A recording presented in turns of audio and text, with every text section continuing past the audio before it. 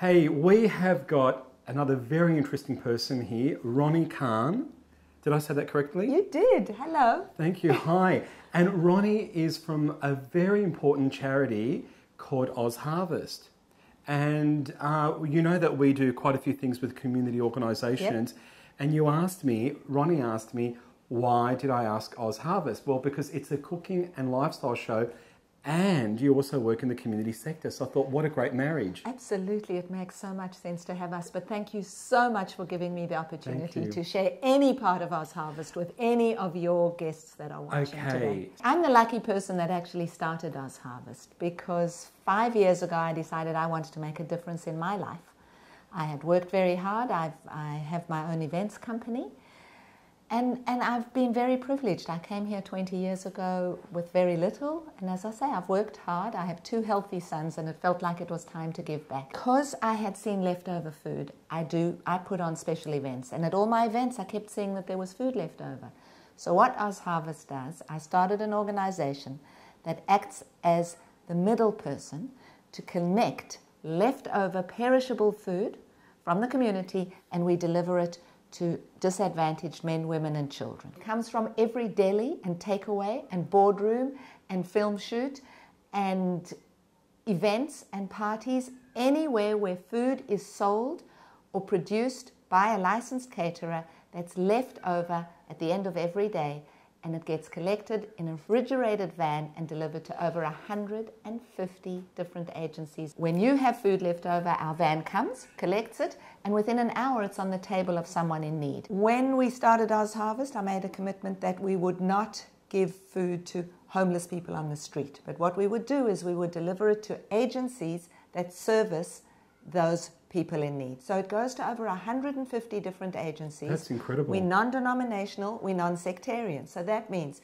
if you think the salvos are important, that's cool because we deliver to the salvos. If you like Mission Australia, that's cool because we deliver to them. We deliver to any agency, soup kitchen or charity that provides food to anyone in need for free. That's great. The condition is they have to give our food away for free. How is OzHarvest funded? Well, okay, so that's my biggest job.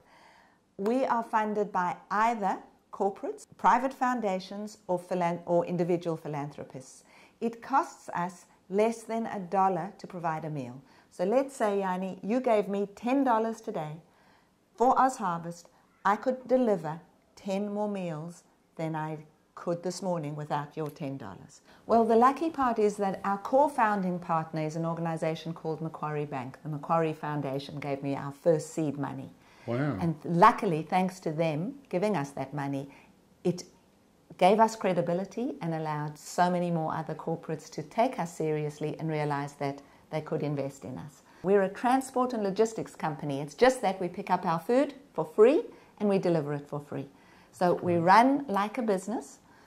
So our model is a very business-like model, but we're a charity. How do you track down the donors? Do they approach you, or do you actually, pitch it to them, or email them, or something, or is it word of mouth? A lot of it's word of mouth, and then suppliers tell other people who tell other people. So I'm here to tell all of you that in May 2005, the Civil Liabilities Amendment Act came in, which made it legal for food donors to give food without fear of liability to charities. Yeah, because in the past, I remember years ago, you'd go into delis, for example, and they'd say, they would literally be throwing out the food because they weren't allowed to give it to anyone. Yeah, that law has come in New South Wales.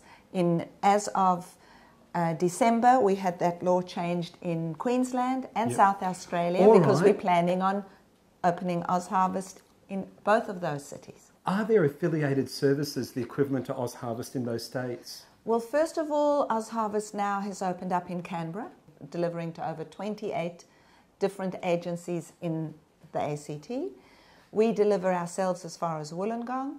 We are affiliated with an organisation in Melbourne called Fair Share, who do something similar. They actually take food and cook it and then deliver cooked food out. So they do something similar. But they're the closest affiliation in Melbourne, Fair Share. Yeah, there's also another organisation in Melbourne called Second Bite. So there are 2 organisations in Melbourne, and there's nobody in Brisbane, Adelaide or Perth What I need, in order for OzHarvest to go to any city, we need two things. We need funding, and we need to know what agencies are out there. So we're in the process of doing our due diligence in all those cities.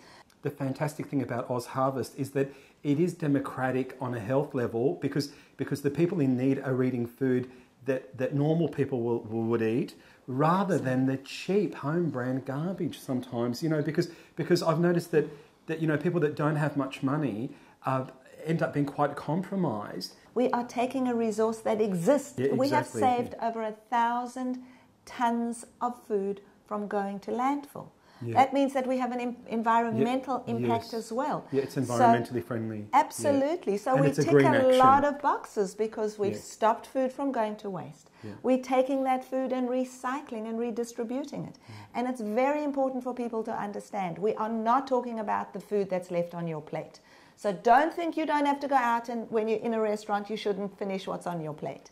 It's the food that doesn't come out the kitchen. It's the extra rice, the extra salad. It's the surplus. It's the surplus. Last month, we collected the equivalent of 105,000 meals in Sydney and delivered it to over 150 different agencies. That's about 3,000 meals a day, isn't it? That's amazing. Yeah. With people who work at OzHarvest, are they volunteers or are they paid, or is it a bit of both?